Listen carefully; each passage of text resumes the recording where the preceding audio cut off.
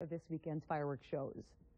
Well, some say that the engine of a good economy is small businesses. In North Dakota, the Small Business Administration is making strides to help historically underrepresented communities contribute.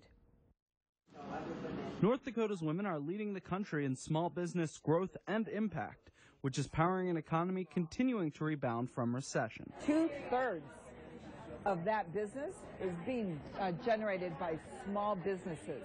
So small businesses are the engine of our economy.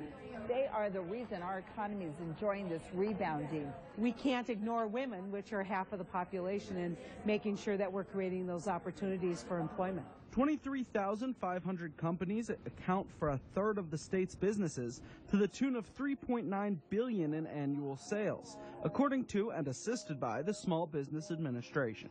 Being an entrepreneur is the same for women as it is for men, so just so everyone's equal and has the same ability to do really anything. It just shows that, women can do anything just like men can. The SBA works to help other disadvantaged people get help starting and sustaining businesses as well, including those on the Standing Rock Reservation. Although we have a presence that's enduring in the great state of North Dakota, we want to deepen that relationship with the underserved.